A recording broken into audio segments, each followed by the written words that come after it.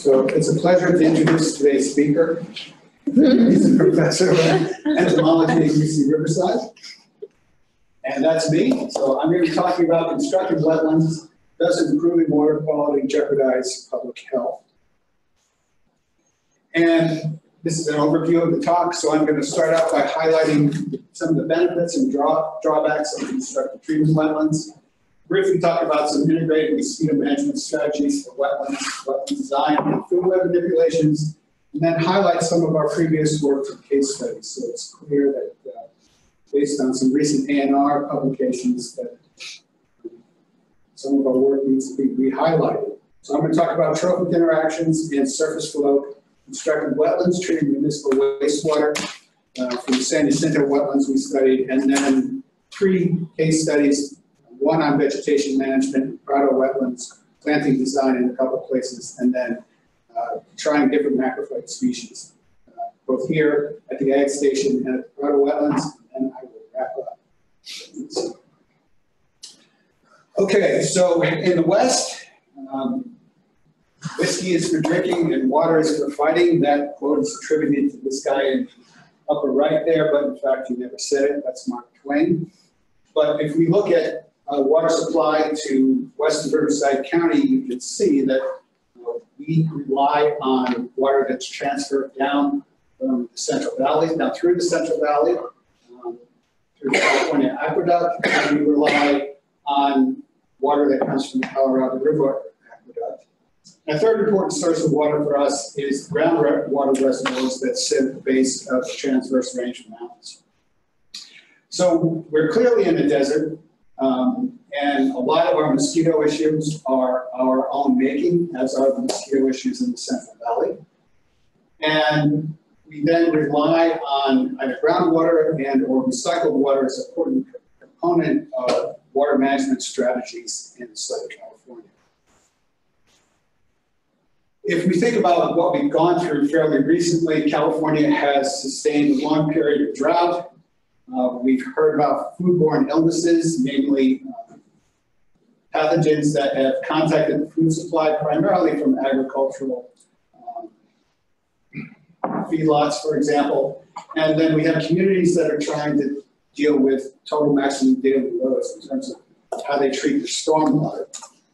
And then here in the lower right, there's an increased emphasis of utilizing constructed wetlands as a means of treating water that's gone through agricultural uses. So, for example, tailwater that ran off the fields is typically pumped right back into the source, in this case a river.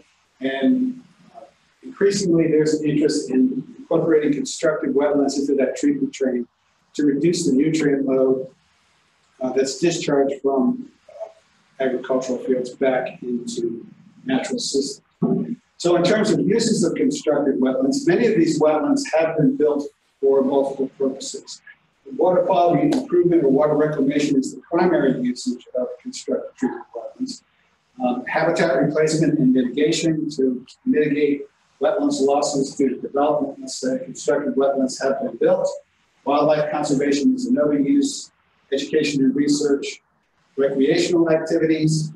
Down in Southern California, some of these wetlands are used for recreational duck hunting, for example, and then as amenities to development. As it turns out, and probably not surprisingly, that it is very difficult to achieve all of those goals at the same time. That in more and more examples, these wetlands are capable of achieving one of those goals, but certainly not achieving them simultaneously. There is now renewed interest in constructed wetlands to reduce flooding associated with increasing storm intensity. So if you believe storm intensity is associated with climate change, there in the upper left is Houston after Hurricane Harvey. This is the Houston George Bush International Airport after Hurricane Harvey in Houston. This is New Orleans after Hurricane Katrina, and this is Beijing, China, where they've had between 2011 and 2014, 62% of their modern cities have been subjected to flooding, resulting in over $100 billion in damage. So the idea then is to build constructed wetlands as a means to accommodate these floodwaters. So what urban planners are now focusing on is what they call unengineering strategies to provide ecological security for these urban areas. So this slide illustrates one approach. So what you have is stormwater would run off the street through this drain into a bioswale, and presumably as long as that bioswale doesn't clog, that water will infiltrate and be treated as it infiltrates into the groundwater. So that's great as long as there's not pooling of water on the surface. An alternative approach that some of the urban designers are advocating is one that looks like this. So in fact, you're harvesting stormwater and using it for non-potable use, but you're creating ideal mosquito habitat right there in the center of an urban area. Another unengineering strategy that's being utilized, particularly in Southern California, is to remove the floodwater, so these cement hardscapes, and replace them with what you see on the right there, which is designed for the LA River to replace floodwater channels with a more natural situation that folks can take advantage of for recreational activities. That too would be fine as long as you don't have pooling on the floodplain. You're probably going to get black fly production along this water as long as it keeps moving. But you can see you're putting water into the habitat, which potentially creates mosquito habitats. And then another approach, as I said here, is a swamp by any other name. It's called low impact development in the United States, green infrastructure in Europe and Australia, or sponge cities in China. So over the last 5 years, the Chinese government has advocated the building of sponge cities. So this picture in the upper left is an example of a sponge city, which is going to handle stormwater and floodwaters. And you can see that there are places with standing water, wetlands that are adjacent to an urban area. This is another example of that, the Kavan Lakes in Russia. So you can see that there's inundated vegetation here that sits right at the periphery of an urban area. And then this is another example in China. So this is a fairly recently designed and built structure, but you can see there's a pond there holding water. Eventually that will get filled in with vegetation and presumably or could become a site for mosquito production right adjacent to an urban area. Crazy ideas aren't limited to overseas. This happens to be New York City. So this is the island of Manhattan. This is Central Park. And this is a proposed redesign of the Meadowlands complex that sits to the west of New York City. So you might not get a lot of freshwater mosquito production out of that site, but you certainly could get a lot of salt marsh mosquitoes coming out of that site. And it's right adjacent to a major metropolitan area. So this is a recent publication from the University of California for the Agriculture and Natural Resources Division. And this is a publication that advocates the use of constructed wetlands to treat stormwater discharge. And one of the things that is noticeable about this particular publication, and any of the others that are related to the technologies that I showed you previously, is that in this case, despite the previous publication in the ANR by folks cautioning against the production of mosquitoes by treatment wetlands, they're not even cited. So there's no mention of mosquitoes in this publication, despite the fact colleagues have published on it.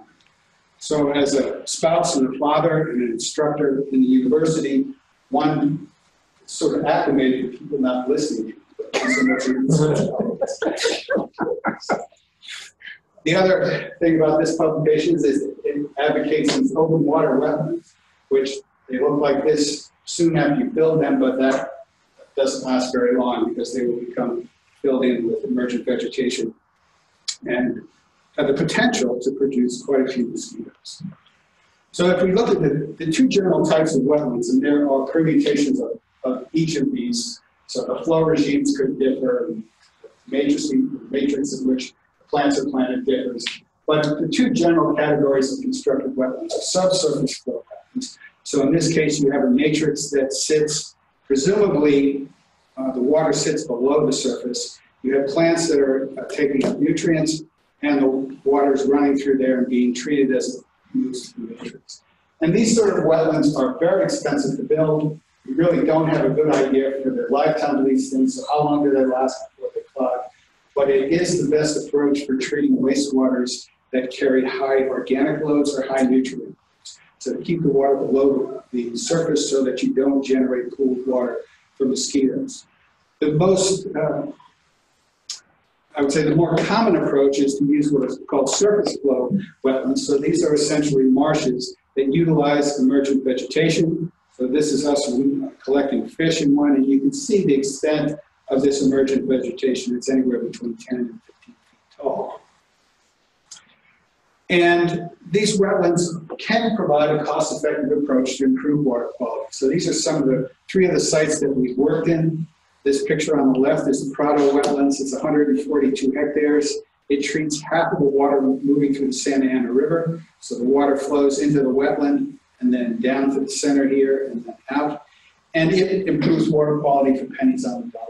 So the amount of nitrate coming into this wetland in the summer is about 10 parts per million, and you cannot detect it going out. It's a wetland, as I said, it's large, it's 142 hectares, it's over-designed, and it's a very cost-effective way to improve water quality. So that water is run back into the Santa Ana River and then moved to Orange County to infiltrate groundwater basins, reducing the nitrate load in that water by about half.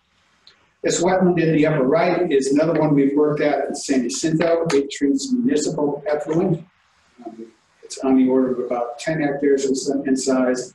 And the third site that we've worked at is this one in Indio, which is a 6-hectare wetland that also treats municipally treated wastewater. Both of these are treating wastewaters that have gone through only secondary treatment. So while these wetlands have potential benefits for water quality improvement, sort of wildlife improvements, so that the riparian bird species, endangered species, live in the riparian zone here, very effective for increasing those populations from essentially single digits to over several hundred mating pairs of East Vireo, for example. It's great for mammals, not so great for native fishes and native amphibians. So one of the serious drawbacks of any of these habitats is the potential for mosquito production. These habitats take advantage of large macrophytes. They're planted in the wetlands. So pictured here are 2 species of bulrush that are commonly planted, California bulrush and hardstem bulrush. These have different annual cycles, and that's important for denitrification processes. Other macrophytes that are used in these wetlands include the common reed, and that's less so in Southern California, and cattails, for example. So these macrophytes serve important functions in the wetlands. So some of the things that they do are illustrated in this slide. They reduce the flow and mixing to enhance sedimentation. So they slow down water movement that promotes sedimentation particles from the water column. Particles actually absorb onto the plants themselves, so they're reducing particulate concentrations by material gluing itself to the plant surface. They reduce variation in environmental factors, so for example, temperature variation during the day within vegetated zones. There's comparatively small variation in daily temperature regime as opposed to comparatively more open water. These are typically shallow, so they're on the order of 1.5 feet to 2 feet in water depth. Importantly, these plants provide physical structures for the microbes that do most of the water quality. So they provide a physical matrix on which these microbes are attached. And these microbes are doing most of the water quality improvement. They uptake and store nutrients, so anywhere from 60 to almost 80% of some of the nutrients that's absorbed or reduced in water is absorbed into these plants, plant material. Of course, what the plants take up, they also give back. So when they, for example, in the winter, when they die back, or when some of them die back, they actually release nutrients into the water. And there are instances where you can get more nutrients leaving these wetlands than are coming in, even though you're treating municipal wastewater. So the potential of these plants to put nutrients back into the system, if they're managed correctly, is significant. They oxygenate the sediments, so translocation of oxygen through plant materials around the root zones, so they create a narrow zone around the roots that's oxygenated, And importantly, they enhance denitrification. And they do that by maintaining a zone of reduced oxygen, dissolved oxygen within the plant, inundated plants. So that is great for mosquitoes because they breathe air and they don't care, but many of the things that eat mosquitoes need that dissolved oxygen to exist in the habitat. Denitrification, then what you're doing is instead of incorporating that nitrogen into biomass or incorporating it into the substrate, you're converting it into dinitrogen gas, for example, and blowing it off the wetland. And that would be a very effective way of reducing nitrogen concentrations in those wetlands. But there are problems associated with the large emergent macrophytes. One is that as that vegetation fills in, you find increased levels of mosquito production.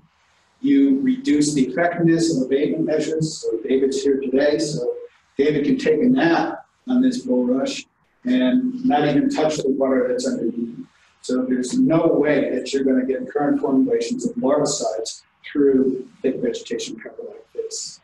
There's reduced wetland performance for improving water quality. So as I mentioned, these plants take up nitrogen, they take up nutrients, but also give those nutrients back.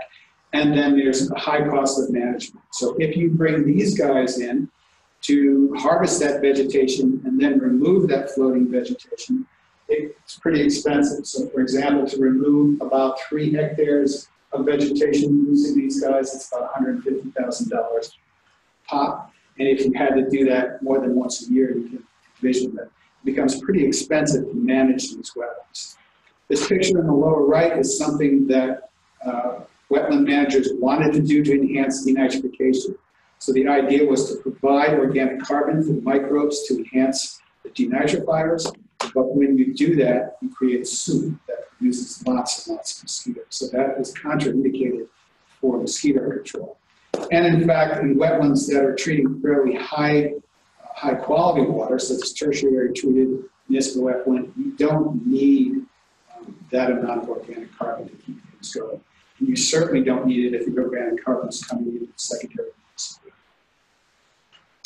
So the generalized strategy or scenario of wetland succession is illustrated here. You fill in, dig a habitat, fill it in with organically enriched water. You get macrophytes developing along the periphery, and then you might get a couple different stable states in the water column. So you might have algal production that's primarily important, or you might get floating macrophytes. Eventually that fills in. So as that habitat fills in, mosquito production increases, and your ability to control those mosquitoes declines. So the efficacy of biological control agents and naturally occurring predators declines as those habitats fill in, as does your ability to apply environmentally friendly control strategies. Another important thing to keep in mind is that the geographic area potentially affected by mosquito production is much greater than the area circumscribed by the wetland's water surface. So here's an example of a mark recapture study that we did in San Jacinto Valley. It's got 2 species of marked with fluorescent dust, Culex thorax and Culex tarsalis. These figures on the left illustrate all of the individuals that were collected in circular trap arrays that extended out from that wetland. And then the 2 panels here on the right illustrate the marked individuals. So you can see in the case of erythrothorax that the marked individuals pretty much were represented by all the individuals in the collection. So the erythrothorax that was being produced in this wetland, although they didn't move very far, so this is 23 square kilometers, those individuals did not move very far. The treatment wetland is the primary source of those mosquitoes. In the case of Culex tarsalis, there appear to be 3 sources in the valley. There's a northern region here which has irrigated agriculture. There is a camping facility here that has a wetland associated with it that produces Culex tarsalis. But overwhelmingly, most of the Culex tarsalis in that valley is being produced by this treatment wetland. And these are the marked individuals that were marked on the wetland and released. You can see most of them are captured around the wetland, but they are moving out on average at a distance much greater than erythrothorax, and they move to the edge of the grid within a couple of minutes. So they can move pretty far within a very short period of time. So when we look at that wetland aerial view, so this is the wetland, The red circle here indicates the average distance moved by Culex thorax, which is on the order of about half a kilometer. And Culex tarsalis essentially moved to the edge of that grid, and within 3 nights was moving outside that grid across the valley. So the idea would be to control those mosquitoes in the wetland while they're concentrated in that area and don't get out across the landscape. The other thing that's happening is the land use patterns are changing. So this is the wetland was built in 1996. You can see it's primarily surrounded by agriculture, and by 2018, human development has metastasized into the right side of this figure. So human development is encroaching on that wetland. And this means that the reservoirs for these arboviruses that are associated with the wetlands, so the birds that are on that wetland, are some of the reservoirs for arboviruses. So you've got transmission among the birds in the wetlands with Culex tarsalis, for example, and those tarsalis populations then would potentially disperse out into the surrounding suburban area. And contact birds, which are very good amplifiers of arboviruses. So house finches and house sparrows, for example, are very good at amplifying arboviruses. And you have the potential then for an arbovirus outbreak by these mosquitoes that are dispersing off the wetland and into the surrounding neighborhoods. So how might we control these mosquitoes? An approach would be integrated management approach would include, or the mantra should be design mosquitoes out of the wetlands as much as possible. So you can use a variety of strategies when you design these wetlands to reduce the propensity of the wetlands to produce mosquitoes. So you can design the basin, have topographic configurations, so you can incorporate deep zones, for example, within the wetland. You could have hydrological control where you're potentially trying to move that water out of emergent vegetation into deep zones, so you're essentially stranding those mosquitoes or bringing them out into open water where there are high levels of mortality. How you manage the vegetation is going to be important, and how you design, planting design that's utilized is going to be important as well. The macrophyte species, as I'll show you in a little while, can be important in terms of reducing mosquito production, or causing mosquito production, depending on which species you use. And then another approach is to reduce allochthonous subsidies. So either treat that water in some way chemically before it comes into the wetland itself, or to build in forebays, so essentially a large open habitat where you can get some sedimentation taking place and reduction of some of the nutrient loads that are coming in the wastewater. And of course, if none of this really helps you out, you have adjuncts to wetland design, so you can utilize biological control, fishes, herbivorous fishes that eat mosquitoes, in this case, bacterial larvicides that are being applied by helicopter or by truck. I get asked by a lot of people why we're going to build a bat box and put it on the wetland, and that's going to help control the mosquitoes. It's great for the bats, but it doesn't do a darn thing for mosquito control. So if we look at the abundance of Culex mosquitoes produced in habitats of different loading rates of organic matter, what you put into a wetland matters. So these are 4 types of wetlands sort of illustrated here. And what I plotted is the abundance of mosquito larvae in dip samples across time.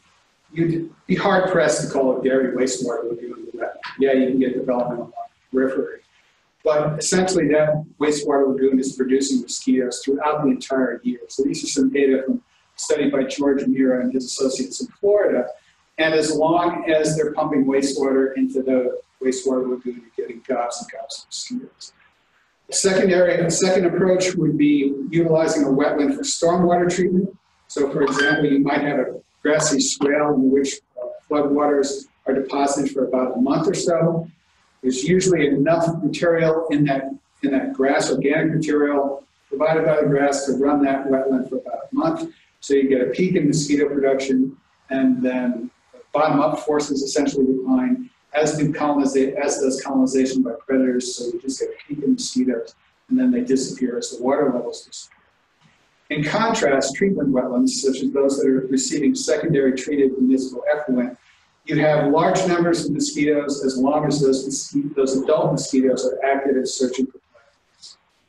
And so in this case, Culex tarsalis becomes active in April, active throughout the summer, and enters reproductive diapause in the 2nd or 3rd week in October. and you have mosquitoes in the wetland as long as those adults are about and active, seeking blood meals. A fourth approach would be rice fields or treatment wetlands. So in this case, a wetland that's treating tertiary treated effluent, so it's got low organic loads. You can see that the abundance of larvae in those habitats are typically much lower than you would see in a wetland that is receiving secondary treated effluent. And you might get a vernal and autumnal peak of Culex dorsalis and a midsummer peak of Anopheles in these habitats. So let me just briefly talk about a case study, in this case, treatment wetlands in San Jacinto. So as I said, this wetland is receiving secondary effluent. So it's got 5 inflow wetlands. So the water's coming in, tips of these wetlands. So it's a wetland pond wetland system. So that water flows through an open pond and then out to outflow marshes. And if you look at the production of Culex mosquitoes in that wetland from July to September, and there are 2 species of vegetation there. So one is Xenoplectus acutus, hard stem bulrush, the other Xenoplectus californicus. This is the estimated mosquito production, so the billions, in terms of what's coming out of those 2 emergent macrophytes in that wetland between July and September. Most of what's coming out of there is illustrated here is Culex erythrothorax. So the 3 primary mosquitoes that are found in this wetland are Culex erythrothorax, Culex dorsalis, and a small number of Culex quinquefasciatus right at the inflow. But predominantly this wetland is producing Culex erythrothorax. Now these are based on emergence trap samples. You don't get every emergent mosquito when you're running emergence traps. So in studies we found that you get about 80% of a cohort of mosquitoes in an emergence trap. You then model that for continuous production over time. We typically run these emergence traps for about 4 days. So we're actually collecting about 50% of the mosquito production out of that marsh at that particular time. So if we correct these numbers for that, this wetland is producing between July and September about 680 million mosquitoes. That is in a place where there were no mosquitoes produced 2 years previously. And that represents about 60% of the annual mosquito production from the wetland. So on an annual basis, this wetland is producing over 1 billion mosquitoes in a place, as I said, where there was no mosquito production previously. That production is tied to the vegetation types and the nutrient loading. So in this case, you have mosquito production, emergence as a function of time for the 5 inflow marshes, and then the 2 outflow marshes. There are 2 inflow marshes that produce comparatively more mosquitoes than the other 3 inflow marshes, and those are illustrated here. In this infrared photograph, you can notice this dark, this brownish appearance. That's Xenoplectus acutus, and this pinkish color is Xenoplectus californicus. So the acutus marshes tend to produce more mosquitoes than the californicus marshes, and the inflow marshes produce comparatively more mosquitoes than the outflow marshes. Now, if we ask what is the relationship between detritus that's produced by those bulrushes, the autochthonous algal production in the wetland, and then the stuff that's coming in the municipal wastewater, and ask what of those resources are primary resources feeding the 2 mosquitoes. These are the 2 bulrushes, and these are sewage-derived particulates and algae. So this is the carbon isotopes and nitrogen isotope, and these are the signatures. When we run mixing models for those, you can see that Culex erythrothorax is primarily algal in its signature, suggesting that it is feeding primarily on paraphyton that's growing on the tulies themselves. The common name of Culex erythrothorax is the tule bird. It's the tule mosquito, and not surprisingly, its tule density is increased, so does mosquito production. Culex dorsalis, on the other hand, appears to be tracking stuff that's coming in the municipal effluent. So the signature of newly emerged adults is that of sewage-derived organic matter and a little bit of the bulrush detritus. So Culex dorsalis can respond then to the material that's coming in directly from the wastewater treatment. What I want to illustrate here is that most of what's coming into this wetland demands oxygen. So this is The nitrogen series, in the first 3 years of operation, nitrate, nitrogen in green, nitrate, nitrogen in blue, ammonia, nitrogen in red, organic nitrogen in yellow. You can see, looking at this, that most of what you see there is red and yellows. So that for every mole of nitrogen that goes through, you're going to take about 4 moles of oxygen. So it's a pretty oxygen-intensive process. In terms of mosquito production, when that wetland was first flooded and the bulrush was planted on about 1 meter intervals within those inlet marshes and outlet marshes, most of the production was low. Culex pharsalis is shown by the yellow diamonds, and then the red circle, the Culex thorax. Not much production in the first year. In the second year, production, if you integrate the area into those curves, production increased about 6-fold. In the third year, which is shown here, so the graph I just showed you is here on the left, those 2 peaks on the left, groups of peaks on the left. Production increased 6-fold again. So we're getting nearly 35,000 when you add thorax and Culex pharsalis to those per CO2 trap per night.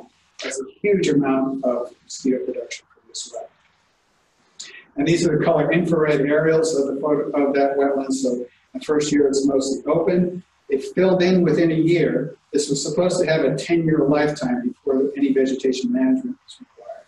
And by the third year, there's not much change in terms of coverage. About 80% of the water surface is covered by emergent vegetation. But production increased markedly. Larval counts show the same trend, so low in the first year, increasing in the second year, and even higher in the third year. Interestingly, the herbivorous and detritivorous insects responded similarly, and that production increased between 2- and 3-fold during those first 3 years. And in contrast, the predators did not increase markedly. So there appeared to be a disconnect then between the change in resources that were coming into that wetland and predators. If you look at the nitrogen series, so the N15 series, that would be indicative of who's eating whom. So this is the rank order of the nitrogen signatures of various organisms in the wetland. There are the nitrogen signatures for Culex thorax.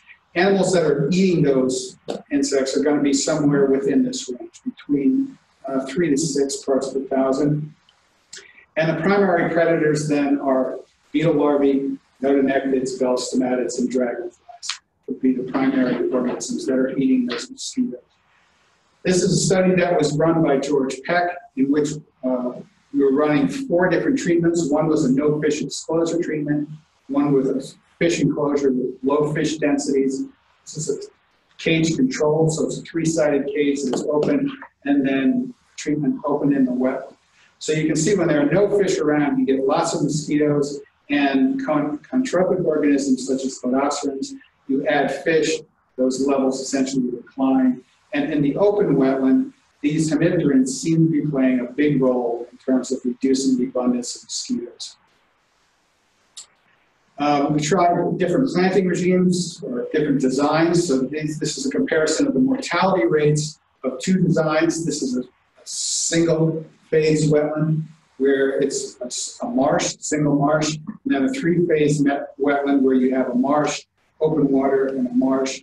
And these are mortality rates based on a vertical life table model for 1-phase marsh shown with the filled symbols, and the 3-phase marsh showed by the open symbols. Both of those marshes are responding similarly, so the slopes are homogeneous for both of those treatments. There's a marginally significant, somewhere between 0.05 and 0.1 in terms of marsh type, but you can see that there's considerable overlap. But predator abundance, in terms of invertebrate predator abundance, is causing significant mortality, or is related to the mortality that we see in the mosquitoes. When we rear these mosquitoes in cages in the inlets and outlets, so this is an inlet, cages in the inlet, cages in the outlet, and then a reduction of the amount of resources that are available for those mosquitoes, you can see survival is pretty good when they're at full strength water in the outlet, and the size of wing lengths of mosquitoes are pretty comparable on both inlet and outlets. And when you reduce those resources, you reduce the size of the adults and you reduce survival. So what that means is that in the case of, if you've got a development time of about 8 days, when you can reach mortality rates of about 0.6 per day in those 3-phase marshes, you can do a good job of almost eliminating most of those mosquitoes, while you'll still get some coming through in the cohort in that single-phase marshes. So when you build a model and ask what's the relationship between mosquito abundance and nitrogen loading, you can see there's a very good relationship there. So the correlation is about 0.9 between, it's the time lag model based on nutrient loading rates and the abundance of mosquito larvae in wetlands. So that nitrogen loading, which is indicative of resources provided by the treatment, by the municipal wastewater, by water quality treatment, is explain about 81% of the variation there. So one of the things that happened in this wetland is the performance was so lousy that they decided to open it up. So they went from about 80% coverage in 1996 to about 50% in 2000. In 2002, they reduced it to 25%. There's not much difference in terms of the amount of total nitrogen, ammonium nitrogen, and total phosphorus in the two designs. The loading rates increased about twice that. The loading rates in 2000 were about twice that of 1996. So what happened was the mosquito fish were inadvertently introduced. So you had a wetland for the first 3 years functioning without mosquito fish, and then when you added mosquito fish, what happened? So what happened was that when you added mosquito fish, they didn't do a very good job controlling mosquito populations in the springtime and early summer, but they decreased the abundance of mosquito larvae in the late summer and early autumn relative to the wetland when there were no mosquito fish. The other thing that happened is the mosquito fish were feeding on cladocerans, and they had to eat through the cladocerans before they actually ate mosquitoes. So cladocerans in the wetland without fish is shown here, and then the trend with fish is shown here. So if we ask for the same amount of nutrient loading, what's the impact of mosquito fish, or what level of control are we getting? It's just under about an order of magnitude. Right, so mosquito fish will reduce those mosquito populations by an order of magnitude, but that's probably not enough to stem any outbreak. It's certainly not enough to stem any outbreak in arboviruses. So in terms of cartoon form, what's happening is the fish have to eat through the cladocerans, then they move through the mosquitoes. All right, 10 minutes or so. So in addition to what you put into a wetland, how you manage that wetland matters. So this is that Prado wetlands, 142 hectares, receiving tertiary treated municipal effluent, so it's fairly high quality water. On average, that wetland produces between about 7.6 and 10 million female mosquitoes between July and September on an annual basis. So the production per unit area is on the order of about 0.1 adult mosquitoes per meter squared per week. But if you come in and manage that vegetation with this thing, which actually comes in and thrashes it and doesn't remove it, it just cuts it and leaves it floating on the water surface. So you can see this huge amount of dead biomass that's in that wetland. What happens? What happens is, for this is where that vegetation management took place. So within that 1 hectare wetland, within a week's time, you're producing between 500 million and 1.5 billion female mosquitoes out of that small area of the wetland. So how you manage the vegetation is critically important in terms of what sort of mosquito production you're going to get out of these wetlands. We tried different planting designs. So in this case, we're looking at 3 planting designs where we went in and burned replicate wetlands. And then we had replicate wetlands that had just allowed the vegetation to grow back. We had another set of wetlands where we went in with a backhoe and thinned the vegetation, moved root balls, and then we had raised planting beds or hummocks. And this is the production. These are the larval abundances during the 2 years of study. So with the control of the burned only fish treatment, we had more mosquitoes than we did with situations where you had open water.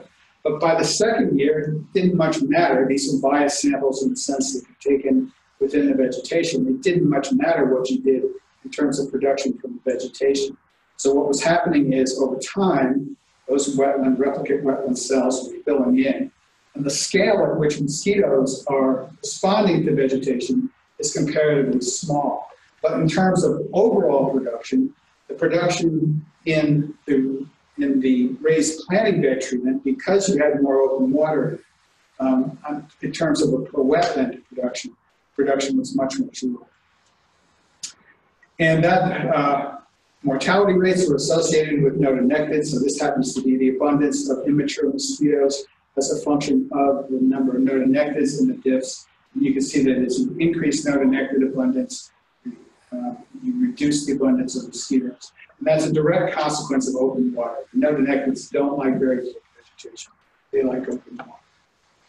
Some of the other things that we've looked at in terms of designing the wetlands would be, what would happen if you had thick zones of emergent vegetation versus thin zones of emergent vegetation. So in this case, we did studies in 2 of the arms of that San Jacinto wetland.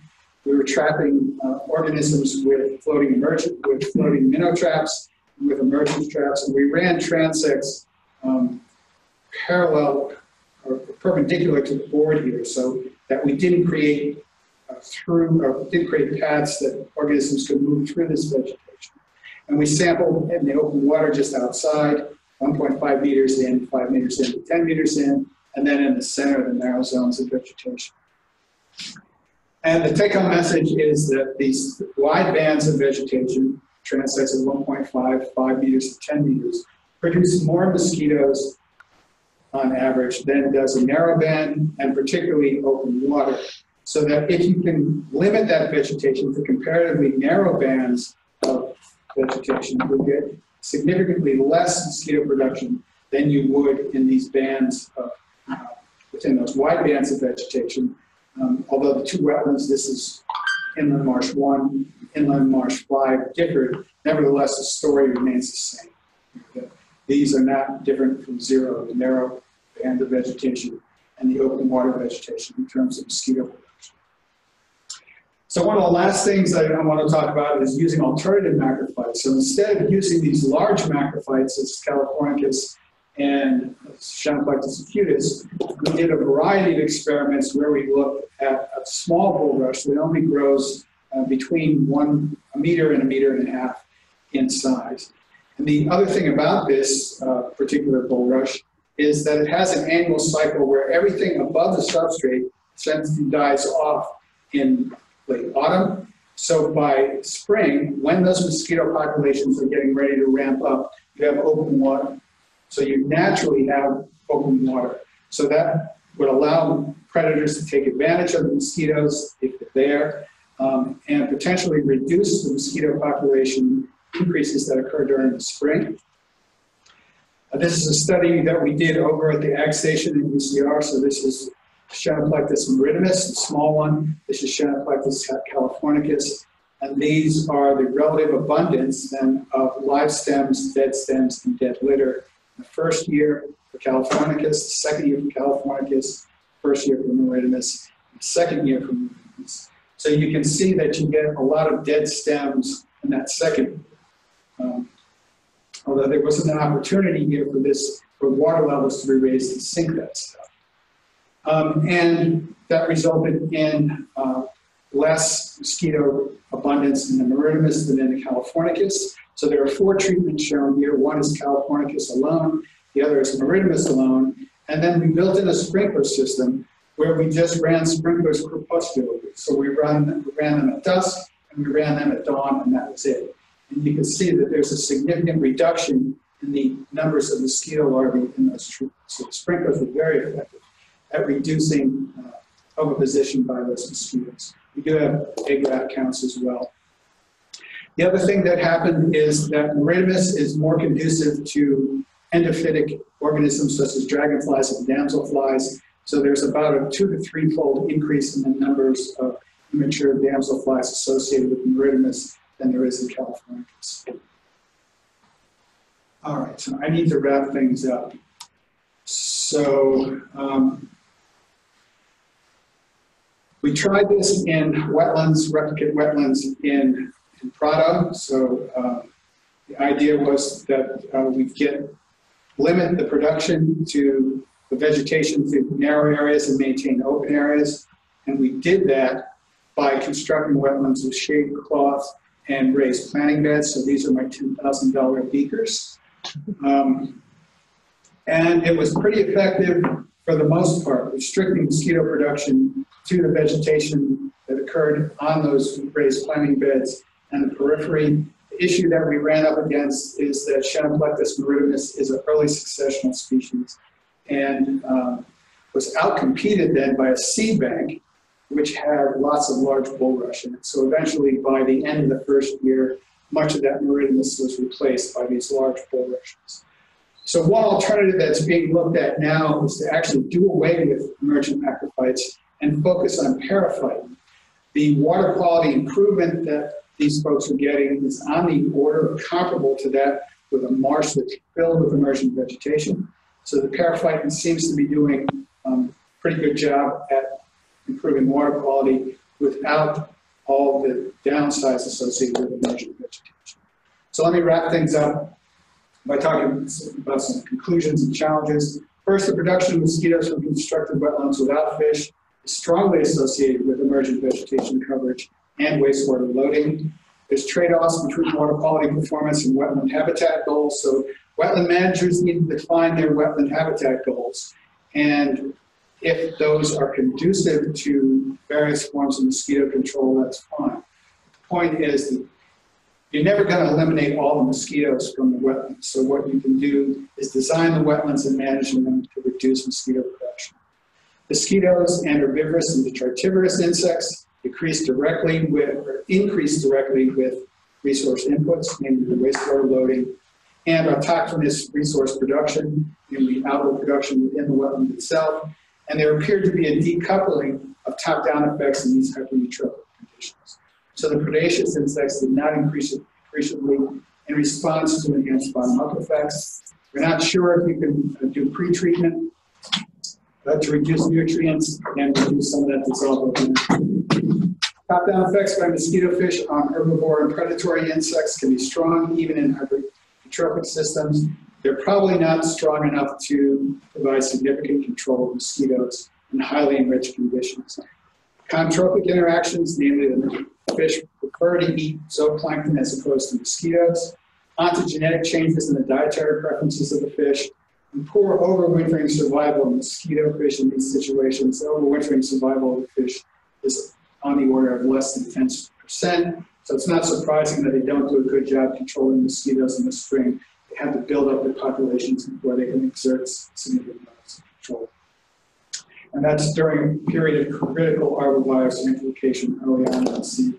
The other downside to Gambusia is its invasive nature outside its native range in the southeastern U.S. So let me just thank all the folks and the various agencies that have funded aspects of this research, and I will take a question or two.